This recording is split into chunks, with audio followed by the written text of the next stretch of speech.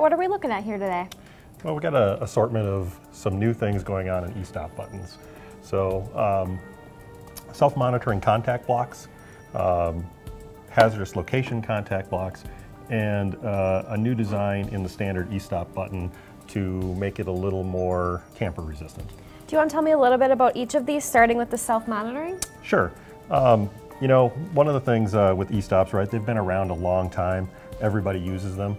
And, you know, so it's kind of interesting to come up with a few new things to go along with them.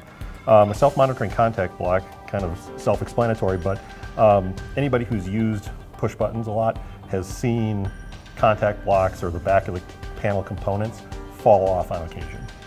They're held on by screws, and vibration can cause that to loosen up. When that happens on an emergency stop button, you now no longer have a functional button. From the front, it looks great. I punch it, nothing happens. So these contact blocks monitor the fact that they're attached to the button. So if the contact blocks were to come separated from the switch, the safety circuit will trip and shut the machine down, and you'll know that the e-stop button isn't functional. That's really neat. And we have these both in our NEMA products, the 800T, 800H line of products, and we also have them in our IEC line, the 800F. Very nice. What about the hazardous location?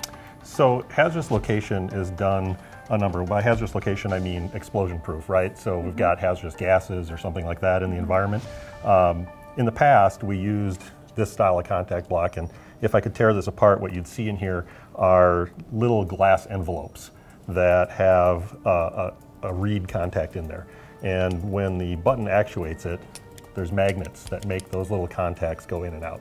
So in emergency stops, what we really want is something that the action of punching the button forces those contacts open, so that there's not any electrical or other actuating force causing that to happen. So in these, we're relying on magnets to do the job of opening the contact and stop the machine. And the reason we're doing that, right, these are sealed switches, so any sparks or anything are sealed in little glass envelopes, so spark doesn't ignite the environment.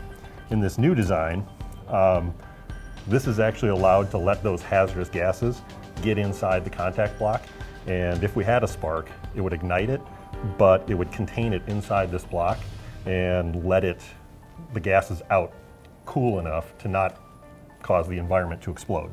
So it's a new product, and relative to emergency stops, the reason it's important is this is that direct drive function. When I push the e-stop button, I force these contacts open, right? I'm not relying on magnets or some other thing to create that action. Is there a certain application that works best with that then? Well, again, depending on the hazardous environment, you know, there's various classifications. This works in a Class 1 Division 2 environment. So the hazard is only there when there's something wrong. Sure. It's not there normally. Sure. So, and that's true of all these blocks. Okay. And then lastly, the trigger action. So again, in the e-stop world, in the older product or the existing design product, when you mount this, you take the cap off, you take the lock nut off, you slide it through the panel, and then you put it back together.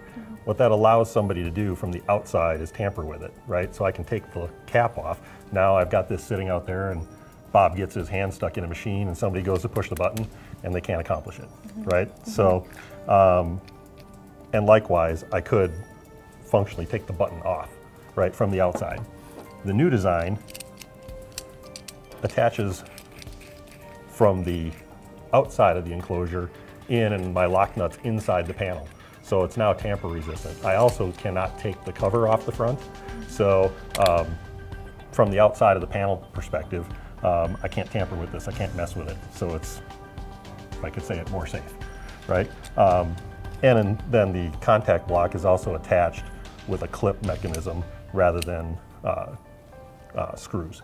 So it's a little bit different, a little bit more, again, tamper resistant. When we talk about emergency stop devices, that's a pretty important thing. Absolutely. So that's a change. And then along with that, since we're talking about emergency stop and safety, we've also gone ahead and offer a couple of other new things. This is the standard contact block that's been around forever. You can see that the terminals are exposed. I can touch those. In the new design, everything's finger safe. So, like I said, it's an old product, been around a long time, but there are some pretty important changes. Absolutely. There's quite a line of emergency stops.